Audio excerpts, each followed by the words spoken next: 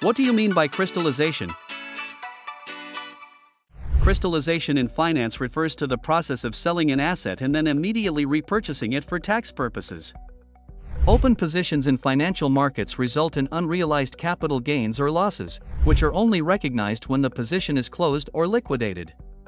Crystallization allows investors to realize these gains or losses without losing exposure to the asset they believe will continue to perform well.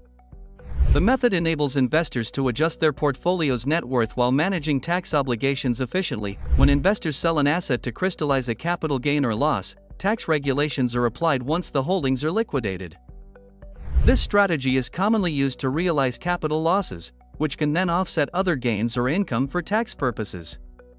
However, in many countries, there are tax regulations aimed at preventing excessive use of crystallization, ensuring that such losses can only be claimed under certain conditions. For instance, an investor who holds 100 shares of stock bought at £100, which has appreciated to £135, would not realize the capital gain until the stock is sold.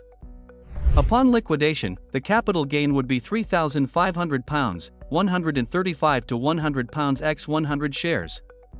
By crystallizing the gain, the investor locks in the profit. Crystallization is also common in real estate, where a property is sold to realize a capital gain or loss. The process is similar for other material investments. One popular method involves selling assets with unrealized losses to realize the loss and then repurchasing the same asset. This strategy reduces taxable gains and is particularly useful for investors seeking exposure to the same stock. However, in countries like the US and Canada, laws prevent investors from claiming a tax loss if they repurchase the same stock within 30 days, adding a regulatory layer to crystallization.